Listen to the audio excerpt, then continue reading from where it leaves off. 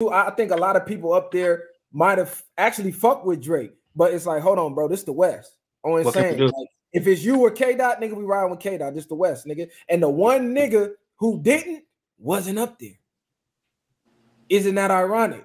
The one nigga, I'm gonna let you think about it for a minute. Oh, right. You see up there. Everybody that Drake dissed, he the first nigga jumping out the window to defend Drake. The game. Damn. Same nigga who didn't get the invite to the Super Bowl. Damn. So the two biggest concerts that had to do with the West Coast, he didn't get an invite to neither one, and he's arguably one of the greatest West Coast MCs. Like, he's legendary status. So you think the West Coast not fucking with the game right now? They're not fucking with game. That's like, what it sounded like to me. They're not, like, even him dissing Ross, niggas like, man, shut the fuck up. Niggas didn't want to hear that shit. Niggas didn't want to hear that shit. Like, nigga, we want to hear another K Dot record. Like, shut the fuck up, cuz. Go back and, like, that's kind of crucial. I know Game got to be sick.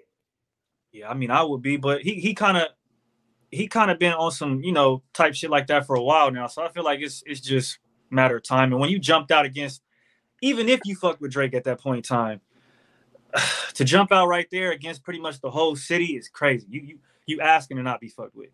No, I think he misjudged his status in the game because everybody was like, all right, we riding on Drake. This is it. It's a wrap.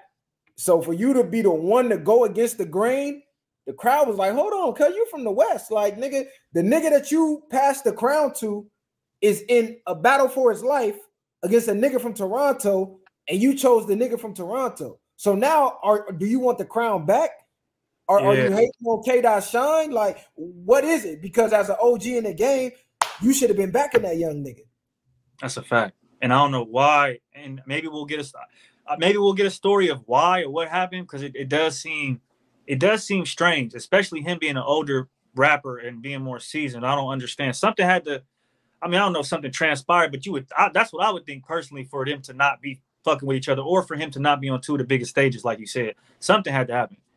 Yeah, because, you know, he already was salty about the Super Bowl thing because Dre chose 50 over him. So he like, damn, you feel me? Now Dre chose K-Dot essentially over him, or Dre got the invite. And I know in his brain, he like, I've been trying to get a Dre beat for the last decade, trying to get Dre to pop out to the studio. I done seen a couple of interviews, he said that. So for him to pop out for K-Dot, I know he feels salty. He got to. He for sure sick. That's facts.